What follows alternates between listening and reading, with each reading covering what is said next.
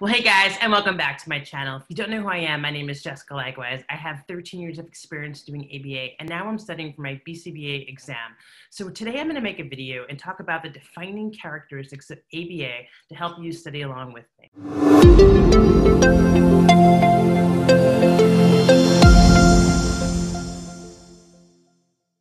Well, hey guys, and welcome back. Like I said earlier, my name is Jessica Likewise. I'm studying for my BCBA exam, and I'm making videos so you can study along with me because sharing is caring, and I believe we're in this together.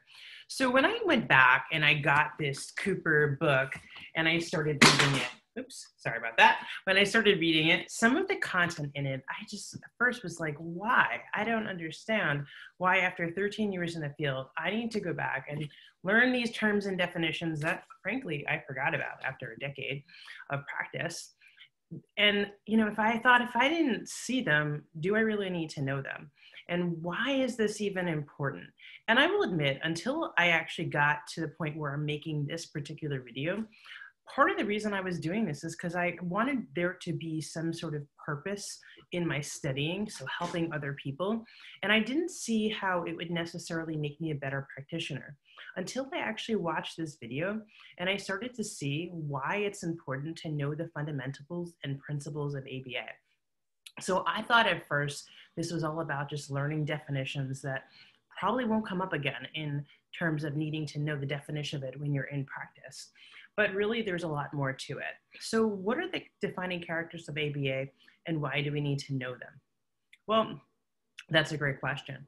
There are other fields, right, other than ABA. There are other practitioners and there are other types of psychologists. There are also other types of behaviorists.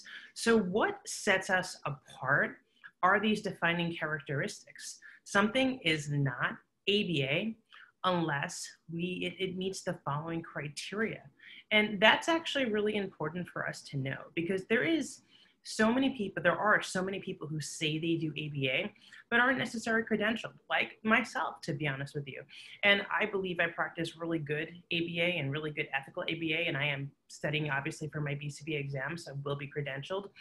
But there's a lot of people who say they're doing ABA who aren't.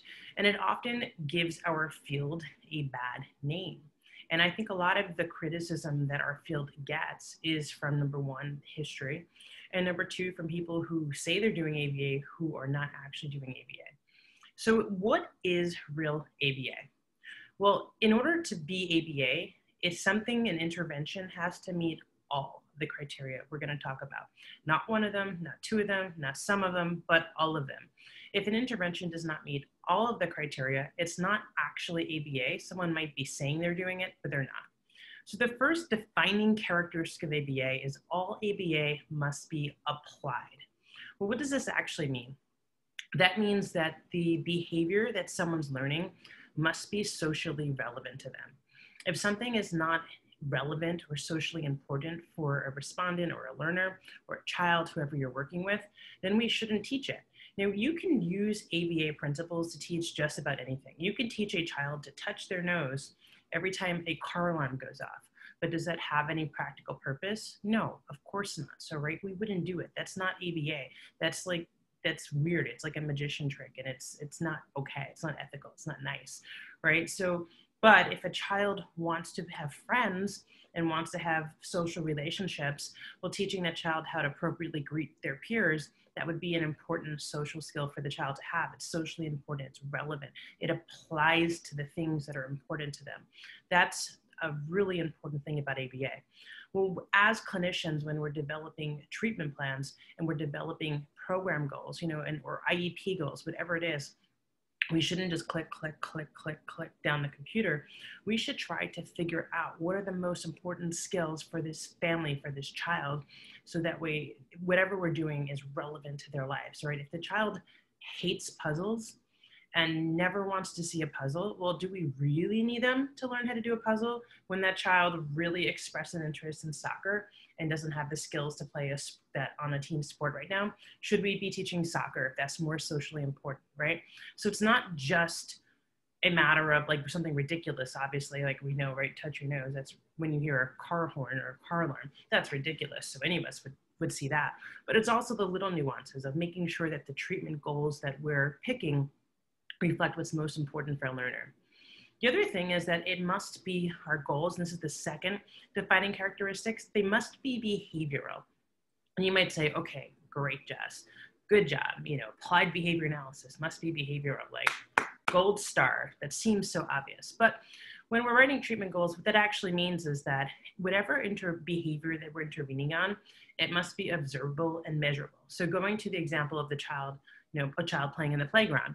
If we just say the child feels comfortable on the playground, well, that is not a good goal. It's not an ABA goal because it is not behavioral. It cannot be measured and observed. So everything we're trying to change, all the behaviors we're trying to change in ABA must be measured and observable and be able to be measured. So if I said, for example, the child greets 3 peers on the playground, in a 30-minute interval, or the child is able to swing on the swing for 5 minutes and without engaging in crying, or the child, walks around the perimeter of the playground 3 times without getting upset. I mean, that's a silly goal, but whatever, you get the point. It's observable and it can be measured. So that's really, really important. So when we're writing treatment goals, we're writing intervention plans, we have to make sure whatever behavior we're intervening on is very specific, a behavior that is observable and measured, not just he's happy, it makes him sad. Jill does better in math class. No, like Jill stays in her seat for the entire math class, or without getting up to wash whatever it needs to be, sharpen a pencil, whatever it is. So that's really important. The next defining characteristic of ABA is analytical. Well, what does that mean? It means that as a behaviorist, you must demonstrate that the intervention that you're using is actually having an effect on the behavior. Well, we know about the withdrawal design, the ABA design, right? We want to constantly prove that what we're doing is working, that it is actually the intervention that's changing the behavior. Now, for some behaviors, this will be easier to prove than others. So if it's like an intervention, let's just say you're using a token board and you're trying to have a child sit in their chair for a session, you can get a baseline, which would be no token board, and then you get an average rate of responding, and then introduce the token board and the behavior changes, and then you take the token board away and the behavior goes back to the baseline. And that's really clear. Sometimes it's not so clear. If you're teaching a child to ride a bike, it might be a little hard to prove the relationship between the intervention and the behavior because frankly, like you can't unlearn to ride a bike, you can't withdraw that design, right? But you do the best you can. That's why we take data in sessions, right? So if you're not actually taking data in ABA, it's not actually ABA by this definition. Again, this is where I'm seeing why it's important to know these principles, because there were times even as, behaviorists, I'm thinking like, why do I have to collect this data? Like, why does this make sense to take discrete trial data all the time? This child's responding the same way. No, it's important because we have to actually prove that the intervention we're using is what's changing the behavior. So the other thing is that ABA must be technological. So what does that mean? It means that we have to write the steps out of what we do so other people can replicate the studies. Well, why is this important? Because we can't just make things up haphazardly as we go, right? ABA is not about just making things up on the fly.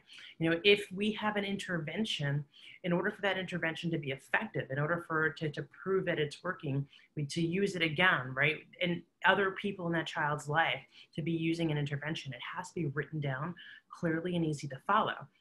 Because if I were to go to the parent and say, hey, I have this fantastic intervention, it's working so well for your child, and their behaviors it's improved dramatically in sessions, and the parents are like, fantastic, tell us what it is and we'll do it at home. And you're like, oh, I'm just kind of like giving him a high five here and there, and when he's doing good, then I give him a toy train, and when he's not doing good, then I take the chair away. And right, that's not ABA, right? ABA has to be written down so other people in the child's life can do the same thing that you're doing, because we know that an intervention has to be carried out in multiple settings for it to be, and by everyone in that child's life for it to be most effective.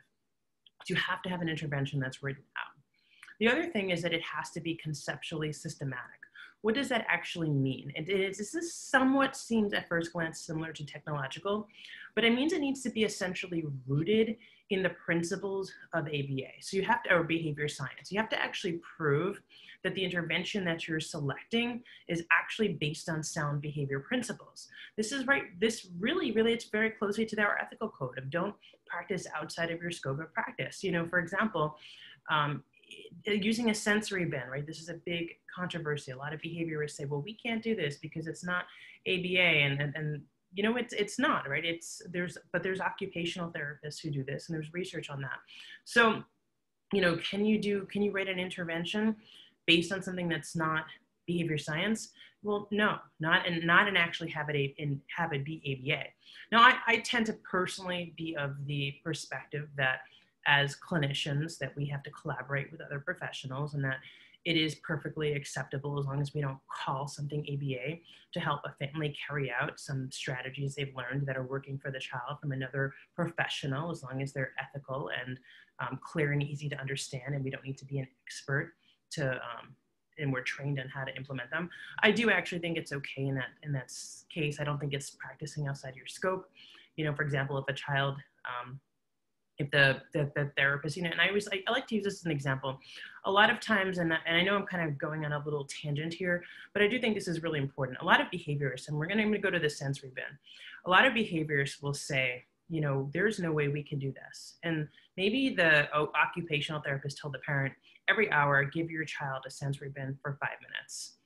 And the ABA therapist said, and it works really well for the family. And the family's carrying this out. And this is now part of the family's routine. And the family says to us in session, hey, you know what? Our occupational therapist, they asked us to carry this out. We're doing it, and it seems to be working.